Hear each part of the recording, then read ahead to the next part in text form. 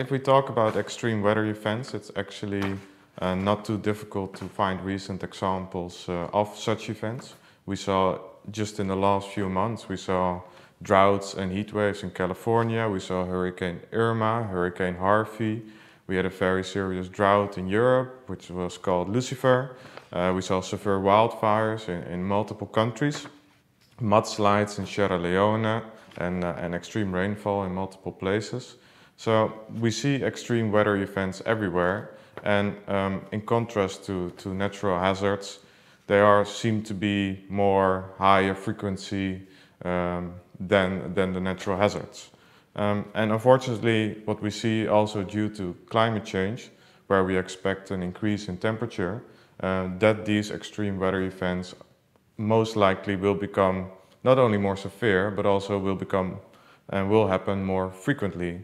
And the interesting thing is with extreme weather events that they do not happen only locally, such as a hailstorm or extreme thunderstorms, but they can happen also across multiple regions, multiple countries, such as hurricanes in the Caribbean or extratropical storms in Europe. And these impacts may not only be economically, but they will have socially and environmental impacts as well. So if we look at the definition of risk, which consists of hazard, exposure and vulnerability, the main possibility for disaster risk reduction measures for extreme weather events do lie mainly in reducing the vulnerability or the susceptibility of people and assets and crops within a specific area.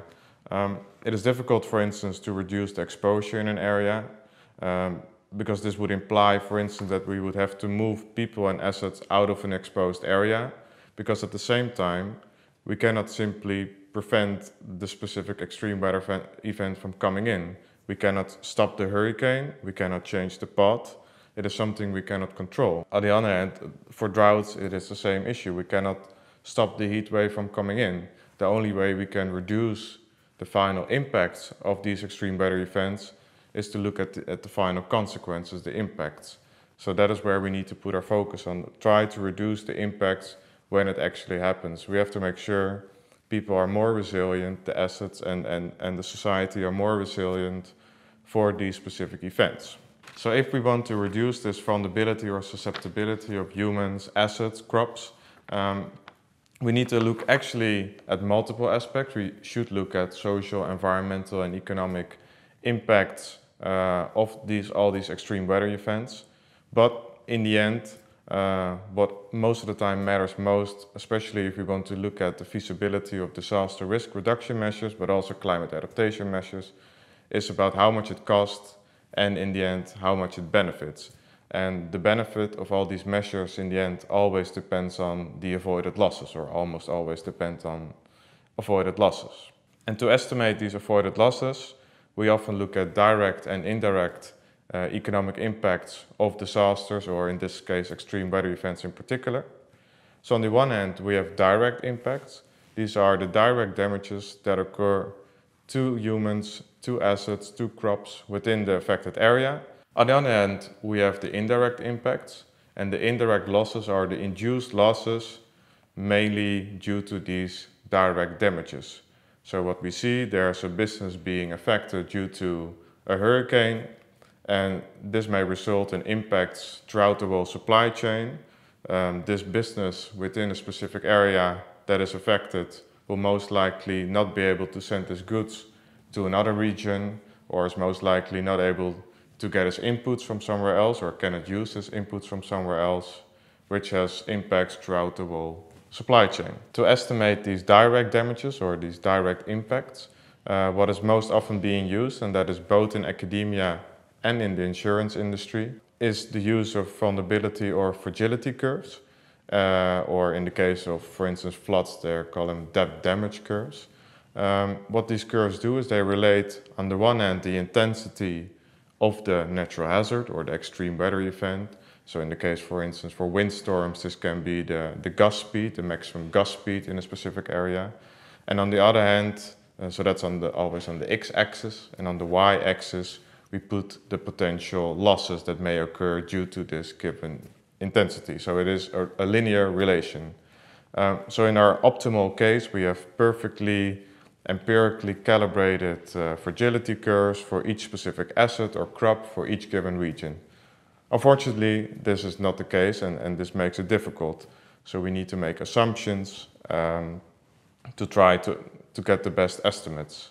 But even given that we have to take assumptions, still this is the best what we can do. And luckily there are many methods to go around it, and we can compare in relative terms, for instance, the impact of a risk reduction measure given a set of specific vulnerability curves. On the other hand, we have the indirect impacts, and how we normally assess those is by using the more macroeconomic modeling frameworks. So the most common ones that are being used are, on the one hand, the input-output modeling frameworks, and on the other hand, we have computable general equilibrium models, also in short called CGE models, that can be used to estimate these wider economic impacts, to see if this business, for instance, is disrupted in this affected area, what are these consequences further down the supply chain. So when combining both these direct and indirect impacts, putting them next to each other, they allow us to picture these potential losses. They allow us to create a risk picture of the potential risk. The final question then, of course, becomes how can we use that to reduce the losses and the cost of these extreme weather events? Unfortunately, in comparison to other natural hazards, extreme weather events are a bit more difficult. Each of them requires a different approach and a different method.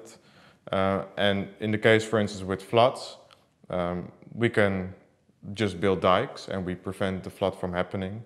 But as already previously said, we cannot simply stop the heat wave or stop the hurricane. So we mainly need to work on adaptation and potentially reducing these consequences. So extreme rainfall, for example, there we really need to require that all the infrastructure and the specific land uses, the agricultural land, can nicely make sure that runoff of water goes smoothly and efficiently to make sure that flooding is not occurring. But we also don't want it to happen too quickly, which may result in landslides, which is, of course, also a very big issue. So in the end, what we actually want to make sure that society and the economy is in the end more resilient and more flexible, more adaptive to such events, to such extreme weather events. And we just have to make sure that when such an event has happened, we can recover quickly again. We can make sure that where possible, business can continue, households can still buy their goods from the supermarket, water is still supplied, electricity is still supplied. And if there is some disruption in that system, we really want to make sure that can be recovered and repaired quickly and swiftly. So in the end, where we really need to go now in the future is really start to identify what are the potential bottlenecks in these wider systems, where do they interconnect with each other, where do they find each other, and if we have identified these bottlenecks, what can we do to make sure these bottlenecks, these specific bottlenecks, are more resilient, more robust towards a changing climate, because we cannot really stop the extreme weather event from happening, but at least we can make sure that if it happens, we can handle it.